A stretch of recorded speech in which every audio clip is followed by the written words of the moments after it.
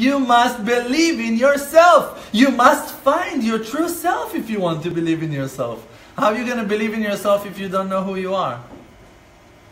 So if you have a certain nature, you need to understand it. You need to know that that's who that you are. And then you need to flow with that nature and to understand why in the world the Creator made you to be who that you are. That it's so hard for you to wake up in the mornings. That you always need to ask for a second dish while you're eating. You need to know why. Not only to criticize yourself and to break yourself and to hate yourself and to punish yourself and to destroy yourself because of having those lackings. Maybe in the eyes of the Creator, that we believe that He is a perfect Creator and He created you in a certain shape with a certain nature. Maybe He had a purpose while creating you like that.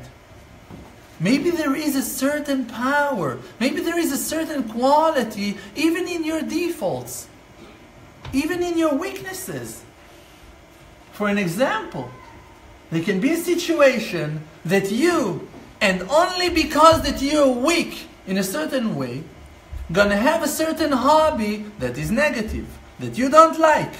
And you are wrapped after that thing. You're falling again and again after that hobby, after that desire, and you're failing. In your eyes, the way that you judge yourself, for you, it's a failure. And you keep on failing and falling and falling. But one day, the amazing Creator will make a combination.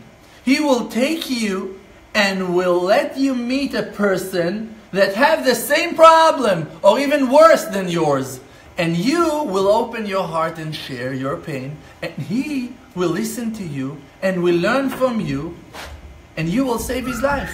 Or at least you're going to give him enough power to deal with a certain challenge that he won't be able to deal with without your wisdom, without your life experience. So God chose you to be His messenger, to provide that wisdom to one of His children and to save his life. Or really to give him a hand and a support and to build that person that is so precious and amazing and important in the eyes of the Creator. But for that, He had to qualify you.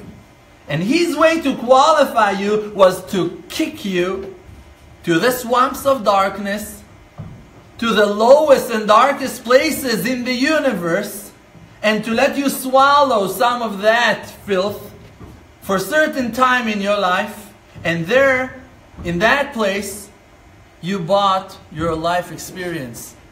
And He also gave you the strength to climb up from that swamp and to become who that you are today, a person that is dealing with his weaknesses, a strong person that is trying, that is not giving up, that is restarting over and over, and that read few books in his life and got hope and heard that there is no despair. And now you, with that strength, are going to go and going to illuminate the world with the light of faith, with the light of truth, of honesty, of your life experience.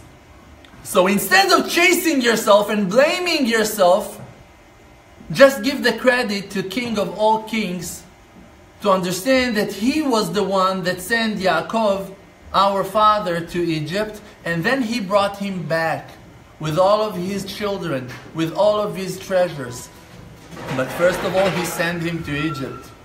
So instead of blaming yourself that you're now stuck in Egypt, remind yourself that there is a Creator. There is a Creator, and He is with you in Egypt. 100% with you in Egypt. Surrounding you, wrapping you, hugging you, supporting you, building you, and also hurting you. And also shaking your stability. And also making you doubt yourself and doubt the Torah. And doubt the rabbis and doubt the wisdom. And doubt faith.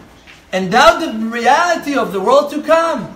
And He is hiding His face from you with a purpose. And what's that purpose? You should find that purpose. I cannot tell you what's your purpose.